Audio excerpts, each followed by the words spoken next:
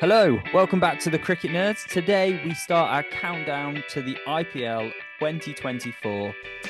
It's a big one. We're excited. This is our first of 10 videos that we're going to make, one for each team in the build up to the IPL. So if you're new to this channel and you're like, who are the Cricket Nerds? We're the people who are going to bring you all the IPL info that you need. So click that subscribe button. Make sure you like, share it with your friends. If you want to become a member, there's a member button as well. So all that's to come. But let's talk about Delhi because they have a very interesting squad. And James, I'll just go straight over to you. What do you think are the strengths of the Delhi Capitals squad? Okay, straight away, one big strength. We've got RISHABH Pant returning, which is obviously massive for Delhi. He's coming back in as a captain. It means that they don't have an overseas captain anymore, which is always, I think, a bit of a disadvantage to a team because it means that you've got a really sought after spot because you can obviously only have four overseas players. And if your overseas captain isn't in form, which was David Warner, and he wasn't in form, it meant that they couldn't drop him. So Rishabh Pant as captain is massive. Other strengths, they've got some really, really good quality bowlers. Kuldeep Yadav, Axar Patel, Anrik Nortje, who's returning from injury. Massive from them. What else is good? Prithvi Shaw, he might have a breakout year. He's kind of, he's really good, and yet he doesn't always come to the party, and he's been in bad form the last few years. But he could have equally, he could be the top scorer. He could be the orange cap. So lots of big strengths. Have I missed any bench, Zach? Have I I missed don't know. any strengths? I feel like Prithvi Shaw needs to break out again. Like he's done well in a few seasons, and then he sort of fell off a little bit. I think so. Maybe if he breaks out again, that will be the thing for Prithvi Shaw. I think a low key a low key strength is Jake Fraser McGurk. Now, who the hell is Jake Fraser McGurk? You might ask. He is an Australian wicketkeeper batter who is new to the ranks. Actually, he's not a wicket batter. He's an opening batter who rolls a little bit of leg breaks as well. But he had a fantastic B big bash this year for Melbourne Renegades, and because of that, got himself signed by Delhi Capitals. He also made his international debut this year.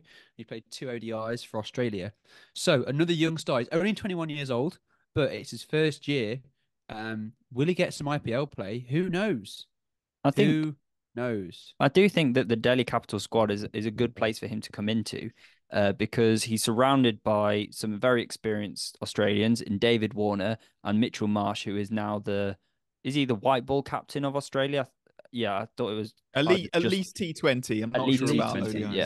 yeah. So he's got that there for him straight away.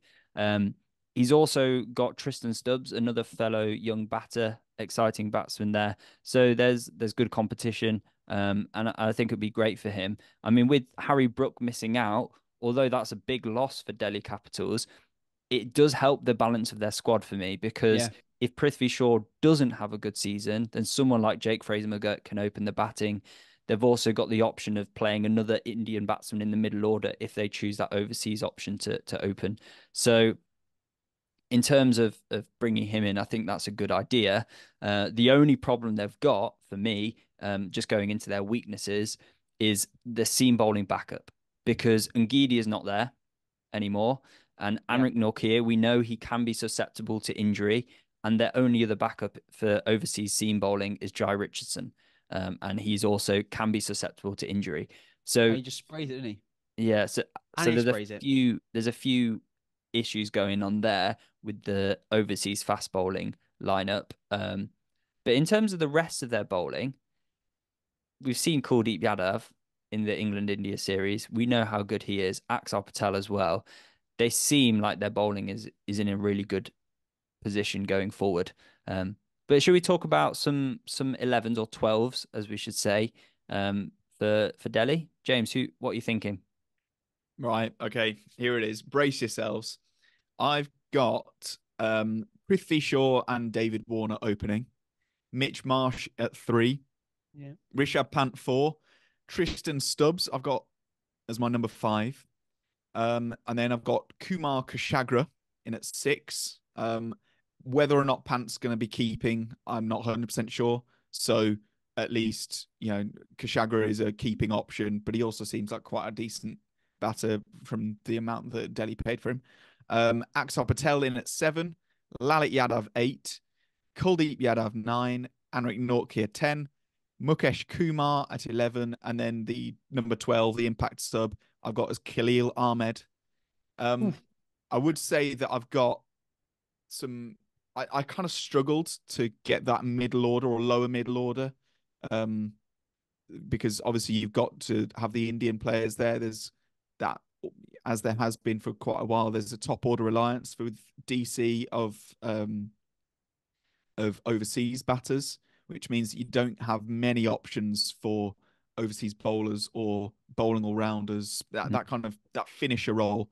So yeah, Axar, Lalit, Kshagra.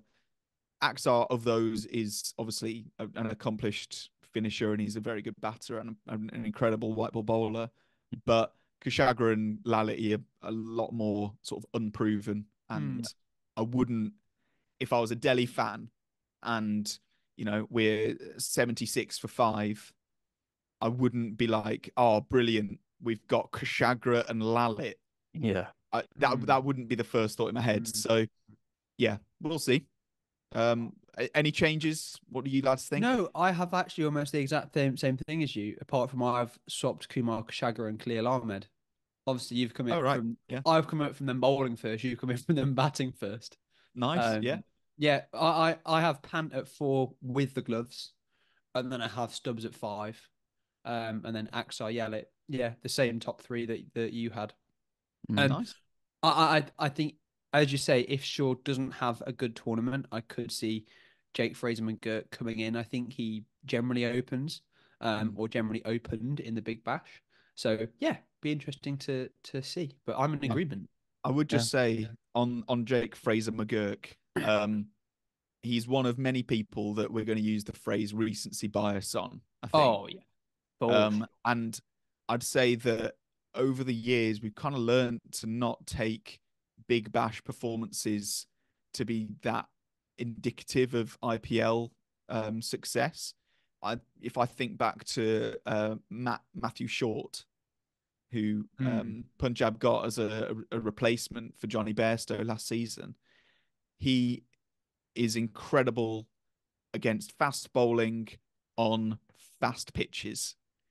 However, when you're playing against Chennai, and they open with Theekshana on a turning track, he was less than useful. So, it doesn't always translate completely, and that's why he doesn't, first of all, make the first 12 or first 11, whatever, for me, but also I potentially put him in as a weakness. Obviously, he's got upside potential. He's all very young and everything, but he's not a tried and tested commodity. And I don't know, I think having players like that, just being recency bias, it might not pay off. Yeah. Potentially, I see that.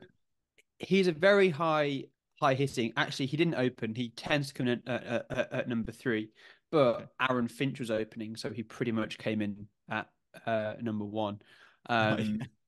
So, but he's a very also hard hitting, goes from ball 1. I think he averaged something like 39 with the bat, and his strike rate was well over 150 for the tournament. So he is a very good prospect, an exciting prospect, actually. He top scored for the Renegades. Yes, it will be interesting to see how it transfers over into IPL. Yeah, and he also has done okay in the ILT20, which is conditions more akin to India than Australia. So he has something there. But I think overall, Delhi Capitals fans will be hoping that they manage to pick up, as a replacement for Harry Brook, maybe a fast bowling all-rounder, someone who can slot in that number 8 position and be a backup for Anrik Nortje. I think that would suit them for sure. So fingers crossed, if you're a Delhi Capitals fan, that they make that change. But in terms of where they're going to end up in the table, based on their lack of death hitting and bowling all-rounder options, and that reliance on those overseas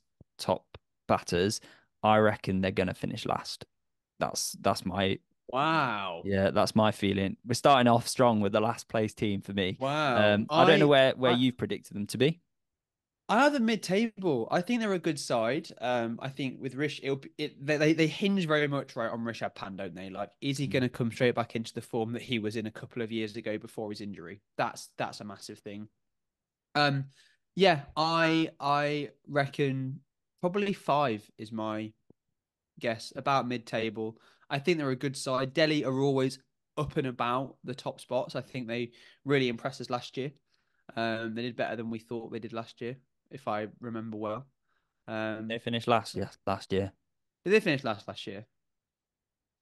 Maybe They they weren't didn't surprise far. us last year. It might have been Sunrisers finished No, last. I can't. Sunrisers finished last Oh year. yeah. I I get think the two I confused. can't remember what happened. I think maybe they started out well, then fell off. I can't remember. I remember CSK beat them though quite convincingly, so that's all I can think about. But I have them at 5th. I don't think they're the worst. Delhi finished 9th last year, so We did, yeah. not quite as spectacular as you thought, Ben. No, they got off to a Uh, slow start. I remember actually. yeah, I'm just checking. I've got Delhi finishing 9th again this year. For the reasons that Zach outlined, I think death hitting and death bowling are a little bit of an issue.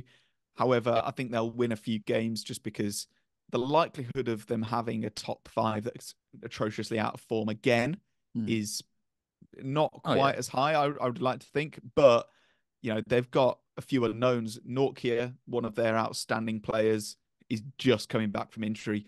Rishabh Pant, exactly the same story. So, and Warner's getting a bit older now, and yeah, I don't know. It's definitely not dead set. It's because they had Manash Pandey last year. That's why they did rubbish. Yeah, maybe that is the sole reason. Right. But there we go. Yeah. Let us know what you think. Let us know if you completely disagree, if you've got Delhi finishing first, if you'd have a completely different starting 11 or 12. Let us know. We are so interested to hear it. So stick it down in the comments below. Don't forget to like and subscribe. As we said, we're going to be covering all of the IPL. We're going to be doing previews of all of the teams as well. So make sure you stick around. The best way to support this channel is by becoming a member, and you get exclusive videos and some cool badges and emojis. So become a member if you want to help us out. That'd be awesome. Thank you so much for watching, and we'll see you next time.